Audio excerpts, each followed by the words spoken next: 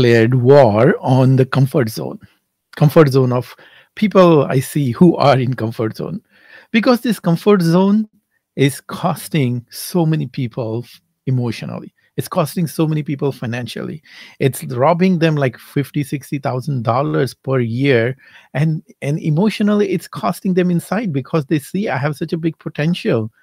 Externally it looks, all the things look good, but that ambitious person inside them is so unhappy, so stressed out, or so frustrated, because they are not where they should be, just because this comfort zone is killing their career growth. And I've seen that again and again, and it's very easy, it's simple to get out of this comfort zone, and there is a step by step process to do that.